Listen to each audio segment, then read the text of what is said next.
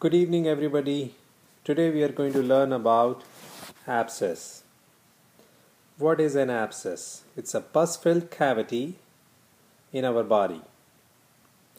If it is in the brain, it is known as brain abscess. If it is in the lungs, it is known as lung abscess. So based on the location where it is in our body, it is decided what it is called. We'll also learn about the treatment of an abscess, which is called incision and drainage. Basically, you make a cut and you drain the pus. So this is our human body lying down, and what I've drawn in a square is a block of tissue.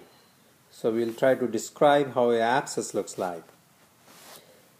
When bacteria infects our tissue, there's inflammation around it. And this inflammation causes fibrous wall which surrounds this area of inflammation to lock the bacteria in the center. And this bacteria in the center cannot go out, so it starts filling this cavity with a liquefied tissue by destroying the tissue and creates what we call as pus.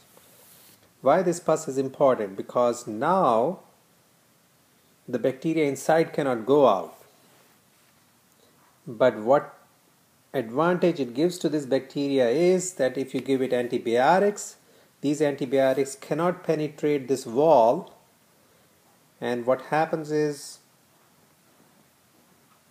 the bacteria stays inside this cavity and starts growing.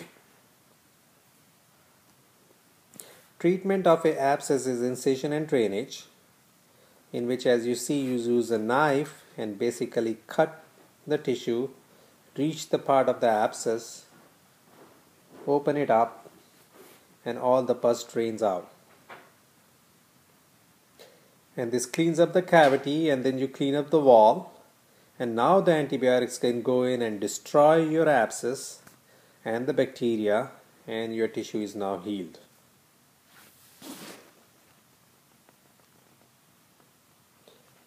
That is the treatment for abscess.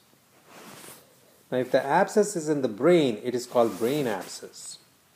If the abscess is in the lungs, it is called lung abscess.